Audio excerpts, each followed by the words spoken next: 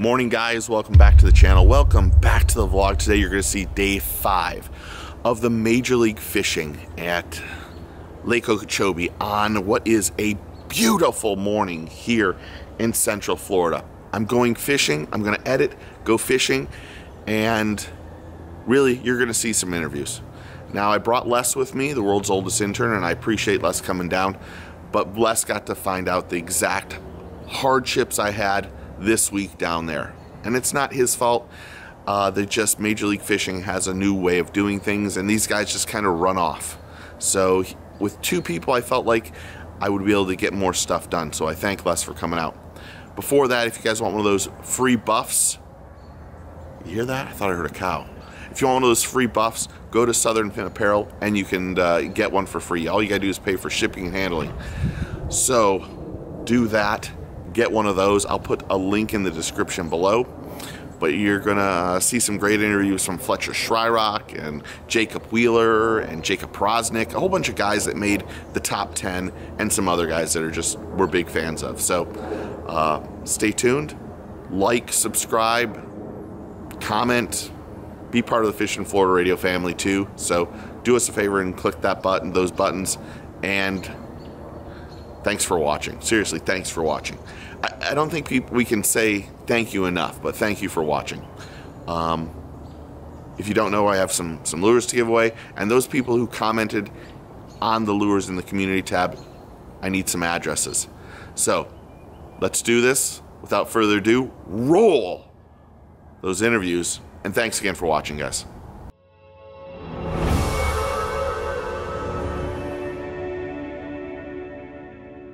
Jacob Powroznik, how are you, sir? I'm good. Congratulations. Yeah, going into Championship Sunday. You know, if you don't make it to Championship Sunday, you don't have a chance of winning. So, you know, that was the whole deal. And, you know, things are looking up. A lot of fish are moving in, and it could turn out to be one of those days. The weather's getting better. You just said their fish are moving in. Are you seeing more pre-spawn, or are they spawned out? Yeah, no, they're pre-spawn. They're up there paired up, rubbing around. I mean, I saw probably 15 or 20 pairs today that are just rubbing, you know. Some of them are big, some of them are not, you know, but that's just typical Florida, you know, Florida fishing. Run across the right ones, but, you know, for some reason right now they want something kind of moving, you know. So tomorrow probably going to be swimming a worm all day long, and just, you know, see what happens. That's what the key bait has been for you, a worm, like a... How are you rigging it? How are you throwing it? It's just a swimming worm, you know. Just throw it out there and wind it in. Yeah, like a speed worm almost. Yeah, kind of like a speed worm. Yep. And you know, and then just kind of pitching the beds and stuff has been a really good deal. But you know, tomorrow, like I said, tomorrow's a different day, and there'll be 10 of us out there, and somebody's gonna walk away with 100 grand. You feel confident going in tomorrow? Yeah, I always feel confident, you know. But it's typical fishing. You know, just go out there and catch as many as you can. Instagram, Facebook, you do all that stuff? Yep, Instagram, Facebook, yep, JacobPowroznik.com on my Facebook, or just Jacob Powroznik on Instagram. Awesome, thank you, dude. Good luck tomorrow. Thank you, bud. Thank you, dude. Fishing Florida Radio, tell us how your day went today. Other than fighting these gnats off right now, it was a great day. You know, these fish are so controlled by you guys' weather, and we had some bad weather starting the event, and it showed, you know. A lot of guys struggled. Some guys didn't even catch a scoreable 2-pound bass in 2 days. So that just goes to show you how much that these fish are really controlled by the weather. But we've had this warming trend the last couple of days, and the fish have set back up, and they're coming again. They're setting up on beds, and they're post-spawn. There's still some spawning. So it's a great time to be in Florida. It's a great time for us to have this event. And I really think, even though the weather's going to turn a little bit for us tomorrow and get a little worse, I think you're going to see some mega weights come tomorrow. We're going to catch a lot of fish, probably see some big fish caught. And I'm looking forward to getting back out there again and getting to it. We're catching a lot of fish swimming a worm. We're catching a lot of fish swimming a jig, flipping, throwing a wacky worm, just a little bit of everything. We're mixing it up when we get in certain areas, when water gets slick and when water gets, you know, ripples on it, and when wind pushes in. We're just chasing that clean water, trying to keep ahead of the fish and see if we can't find enough of them to take that big red trophy home back to Texas. Did you have any trouble with the wind today? I did not have much trouble with the wind today. I'm fishing a really good area. It's protected from all sides, it seems like. So it does move the water around where I'm at, so it seems to be firing different sets of fish up, if that makes sense, because the clean water will move into a new area, and then those fish that are in that area seem to just pull out and start feeding, and that's been pretty key to the success this week. Great. Thank you so much, Jeff. Yep. Have a great day tomorrow. Thank you, guys. Congratulations. Thank you for having us. Right. Bye now. Hey. Andy Montgomery, how are you today? Good. Had a good week here, so I'm gonna end up 18th place. Fish today was the best day fishing wise, and basically all week I just flipped a big jig with a Strike King Magnum raised bug on the back and flipped reeds, bull rushes, flat reeds, mainly bull rushes. I got a mouthful of jelly bean right now, so I'm trying to talk. Do you get to eat it all while you're out there? On our breaks. Oh, well, I didn't even think of the breaks. Our breaks are great because we get to eat, but I seen them jelly beans looking at me in the truck when I got in. So. Can you change tackle or work on tackle during the breaks? The only thing you can't do is change locations. Okay. But you can do anything you need to do during the break, work on tackle, any of that good stuff. So do you normally like coming down here to Florida? Is Florida like, a lot of people don't like fish in Florida. What do you think of it? I've learned a lot about fishing Florida. In Florida, to me, areas over pattern. Just finding you a good area, getting in there and staying there and fishing around. Were you finding spawning fish or pre-spawn? What were they for you? The water was a little off color where I was fishing, so most of them, the two big ones I caught the first day I know was pre-spawn. Today I caught a big one that looked like it was post-spawn. So it was places they was coming and going. I was fishing the outside edges, not back in spawning places, but you know, outside towards the main lake is where I focus most of my time. How did the 2-pound scoreable bass change the way you fish here today, or this week? I flipped that big jig the whole time, so it may have changed it a little. You know, 80% of these major league fishing events, 1 pound or 2 pound, I fished exactly the same way. Okay. This week I might have flipped a stick worm a little more versus flipping that big jig. So yeah, maybe this week since I flipped the big jig, but most of the time I don't change the way I fish. Yeah, well, it's still good for points for the year. Oh, yeah. Make a check, you got to be happy with that. Made the first cup, had a good week, good event at Eufaula, good event here. We out. We'll make a cup, good start to the year, 6 more to go. That's awesome. Twitter, Instagram, you do all that stuff? All that, Facebook, Twitter, Instagram. What is it? Andy Montgomery Fishing. Awesome. I appreciate the time. Thank you, man. From Florida Radio here with Jason Lambert. Tell us how your day went today, please. You know, it was kind of a grind for me today. I started out this morning real hot and heavy, caught a 4.9 right off the bat. And wow. I don't know, probably about less than 15 minutes later, I lost another one that was as good or better. And then, you know, my water got real dirty. The wind changed, come out of the south. You know, I actually practiced for a north wind, but I thought it would stay protected well enough to hold up, but obviously it didn't. So I started scrambling second period, ran around. Finally, third period, I found some really, really clean water. And I just knew that week. I saw an 8 that was kind of trying to sit on the bed. I saw a couple 4s swimming around. And I thought it was really going to go off in the last couple hours. But, you know, I caught, I don't know, probably a dozen in there in the third period. Never had a scoreable. The only scoreable I think I had was, you know, 2.5 that come unbuttoned. But hey, look at this weather, man. I mean, back home in Tennessee, it is about to snow, it's cold. We're down here in shorts and flip-flops, getting a suntan. Right. Fishing on the knockout day, so can't really complain a whole lot. Yeah. Tell us, give us some of your social media sites. Absolutely. Everything I've got is Jason Lambert Fishing. It's Jason Lambert Fishing, Facebook, Instagram. Always got something on there, got a video, guy helping me out. We're throwing stuff together constantly, so check us out, Jason Lambert Fishing. Y'all come to Florida and go fishing. Right. So the frustration is you see these big fish and you just can't get them hooked up, slowed down. You know, we had this bad cold front the last, you know, 2 days ago, 3 days ago, and the water temps went from practice, it was like 81 degrees, and then by Sunday morning when I got to my area, it was 59 degrees. So these fish are wanting to spawn, and in Florida in February, they're wanting to spawn. So as soon as that water started warming, those fish started coming in this afternoon. And literally, I saw 20 fish this afternoon that would have been scoreables.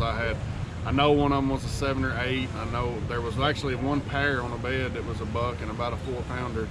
But when she spooked, she never came back. So she's obviously just getting there. But there was, you know, probably a dozen or more 3-pounders just cruising. So they're really coming in to sit down.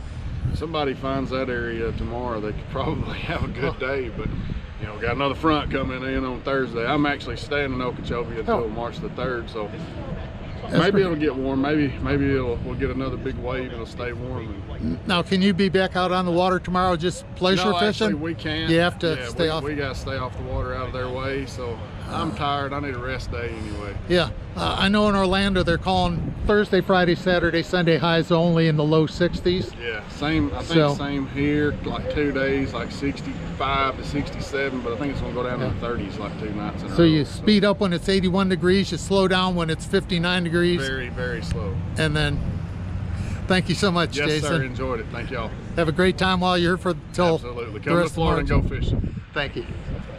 Here we are. I called him the stud the other day, and he lived up to the name. Jacob Wheeler, how are you? Man, I'm doing great. You know, Okeechobee is definitely heating up down here. The weather's heating up, and the fishing is heating up. Them big females are starting to bite a little bit. Hey, I'm liking it. I had a good day. I had a really good day. You know, I think 35 pounds or something like that. You know, and laid off. So I mean, I look for tomorrow to be pretty dang legit. You laid off of them. Yeah, laid off from today. You know, the thing was today, you know, we didn't want to put myself in a position. You know, we go back to 0 for the final day. Yeah. So you know, 10 of us are going out there with the exact same deal. We have nothing when we start the morning, and so there's no reason to catch a few of the fish that I might need tomorrow. They might not be there, but they are definitely starting to move up, and I look for tomorrow to even be even better. So we talked. Was it yesterday? Did we talk? Mm-hmm. So you said you didn't know what you were going to do. How did you change from last night to today the way you're fishing?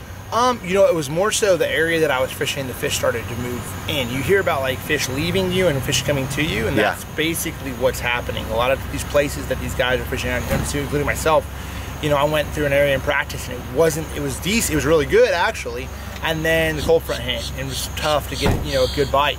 And then as it started to warm back up, more fish started to move in. I didn't know how good it was going to be, you know, and it had a day in between and more fish moved in, and it was really, really good. So you're not changing anything up for tomorrow? You're just going to go out and whack them? That is the plan. Catch about 50 pounds. If we catch 50 pounds, we'll be all right.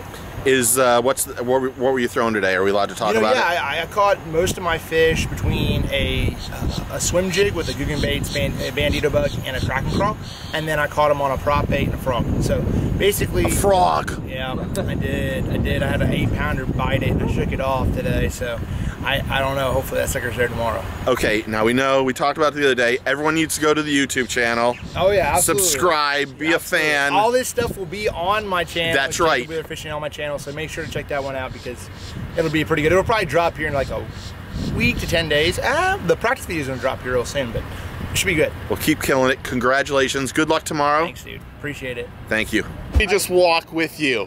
What's that? Congratulations, brother. Appreciate it. Good day. Fun day. It's a fun. Well, I zeroed the first period, and then the second period was good. Did you switch something up from first to second period? No, I switched something up.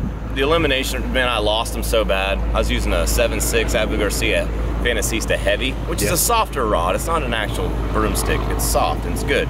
But I had to go to a medium heavy because I was getting giants to the boat. Oh. And they aren't coming in the boat. Like, you've still got to fight them, and then they'd waller around. I can't do anything with them. Then the hook would tear out. So going to a lighter rod. Now when they got to the boat today, the rod would give let them wear out, and then I could grab them. I lost one big one today. I had 2110 with 4, and I don't know how big the one was. I mean, it might have been a 5, but it probably was bigger. I had 2110, and this one just strip and drag and headed to the reeds. I never turned her, and she finally popped off.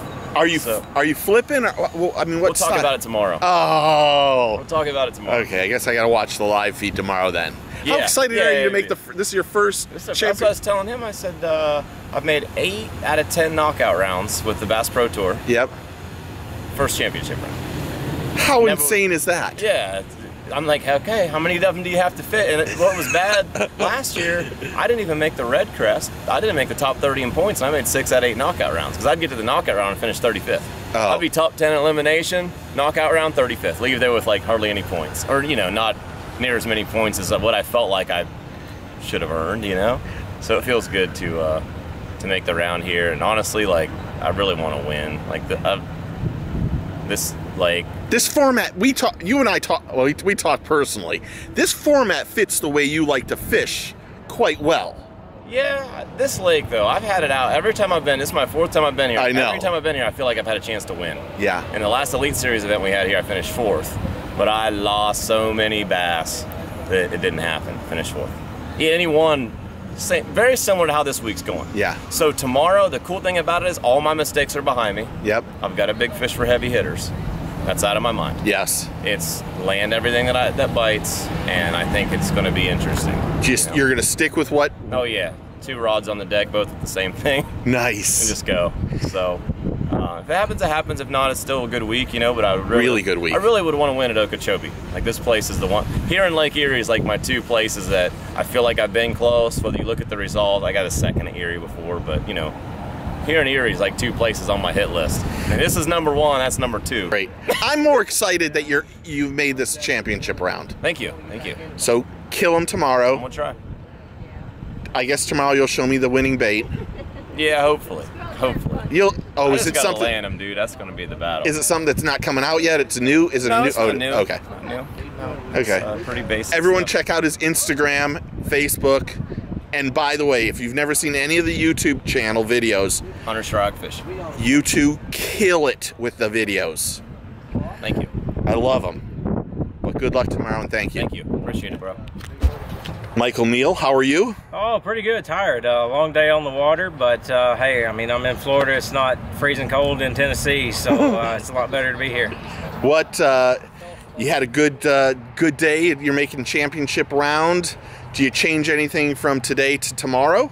I don't think I can change anything. I mean, I fished a lot of water today, and everything I caught came in one probably 100-yard square. There's just something about that area that seems to keep reloading, and when I go try and duplicate it, I can't find another area like it. It's got eelgrass mixed in with some reeds and some dollar pads. It's just a really unique area that's got a couple funnels that come to it, and those fish are just using that to come in and out from the main lake. And I mean, like I said, I can't get a bite anywhere else but that one place, so I guess for me it's go there, hunker down, and do or die.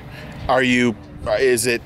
Can you tell us the bait that you're using, the successful bait that you're catching them on? Yeah, 90% of my fish have come on a 3/8 ounce black and blue swim jig with a big bite baits kamikaze crawl on the back of it, shortening it down just a little bit. But those two legs back there kicking, moving a lot of water, it just really agitates those fish coming through that vegetation. It's something you can work just effortlessly. You don't have to try and fight it through the grass. It just comes through, just slides right through. So that's what I've been using, just to cover a lot of water.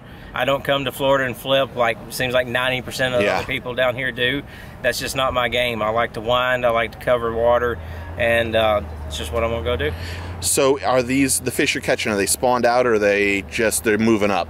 I think most of them are males that are, I think the first day it was fish that were already spawning or had done spawn, and they were maybe fry garters. Yeah. But I think the fish today I caught had just moved in. I did catch one female that was the 4-pounder I caught, and it was still full of eggs, so it hadn't spawned yet. So that tells me that since my second day I fished, there's been a new wave of fish pulling up to spawn. The males have come up there, reestablished the beds, or made new beds, and the females shouldn't be far behind. So championship round tomorrow should be a knockout. How does the new 2-pound scoreable bass change the way you go after fish and target them? 2-pound minimum here didn't really affect me any. I mean, when I used to come down here and fish FLW Tour tournaments, 5-fish tournaments, I still did the same exact thing. In Florida, I believe that the more bites you can generate throughout the day, the better your chances are of getting that big bite, instead of just trying to specifically target that big bite and catch, 2 or 3 big ones and just a couple little ones to go with it. So I just go out there anytime I'm in Florida and just try and generate bites. So the 2-pound minimum, I mean, of course I've caught a lot of non-scoreable fish, but I think it's a great thing to have the incentive to go for bigger fish. Well, good luck tomorrow. Congratulations. Tell us your Instagram or all that social media stuff. Do you have all that? Yeah, Instagram's michael.neal_. Facebook's just Michael Neal. That's pretty much all I use, so check me out. Awesome. Congratulations again, and good luck tomorrow. Appreciate it. Thank you, dude. We're here with James Elam. He's sitting in 7th place going into the last day. Tell us how your day went today, James. It was a fun day. It was a stressful day too, with the MLF format. It comes down to the wire and that cut line, and I barely squeaked in. I lived to fight another day, and I could go out and, the weight's 0 again, I could win tomorrow. So Very, very exciting day for me. Just need to really sit down and figure out what I'm going to do for tomorrow. Okay, there's supposed to be a little bit of a weather change.